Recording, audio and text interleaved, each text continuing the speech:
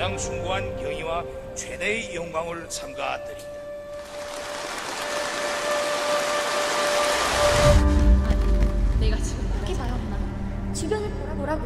Yeah, it's a long journey. A lot of tragedy. Basically, my sister left with her friends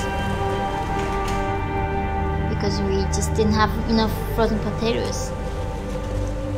There's no way we could just maintain our survival there.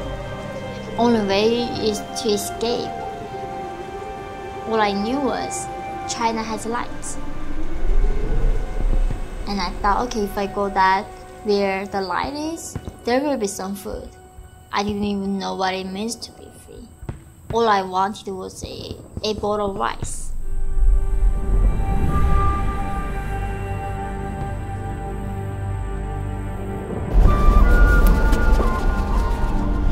At the age of 13, my mother and I crossed the frozen river. But unfortunately, Chinese government, they don't acknowledge us as refugees, and they send us back to North Korea, even though that we will face death or imprisonment. So a lot of Chinese people are taking advantage of our vulnerability, and that's how human trafficking is happening for Norwegian people. And myself and my mother both were victim of that.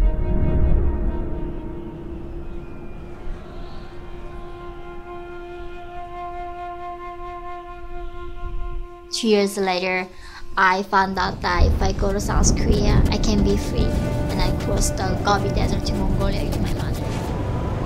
You accept you might die, because there is no way going back. You're just dying from the executed by the regime.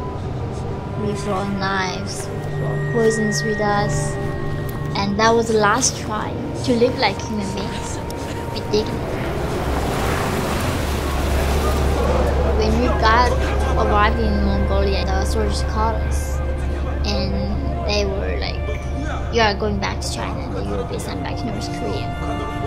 And that's why we will not hesitate to tell them like we're gonna kill ourselves, because we know what the consequences are. We will be executed or imprisoned forever and starved to death anyway. So we were like pleading them and threatening them, and somehow, luckily, they didn't send us back.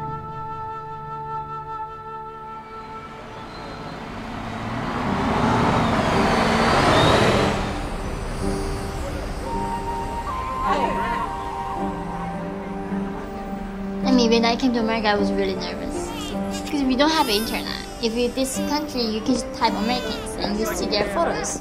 But for us, we are not allowed to travel. We don't have internet, so you just see the paintings the government draw for us, which is like USA and big nose and blue eyes, like looks like monsters. And for me, that was the image of Americans.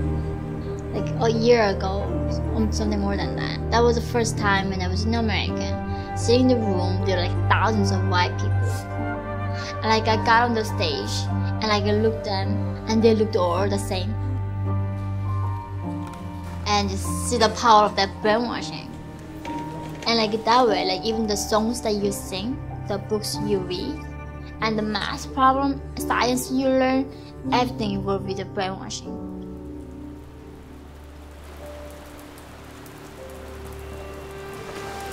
Law and the power rules existed for protecting the wealthy, strong people. And that's how I understood the power. I understood power in that way. I never knew power exists to protect the weak and the voiceless. And all my life, I just thought that was normal. People disappear for no reason. Like my sister's friend's mother, she just got executed, and several months later government said, "Oh, you just made a mistake." That was it. It seemed like rats eating people. And yeah, I think you can only imagine those kind of images in the hair. And a lot of people going through that.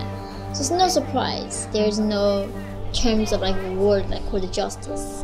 No word for liberty or even love. It's different planet. I think there's no way I can explain, or create without human language. 네 동생을 생각해.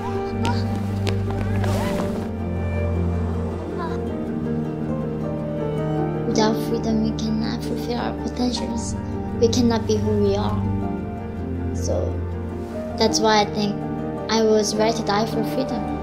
And I have no regrets that choices that I made to be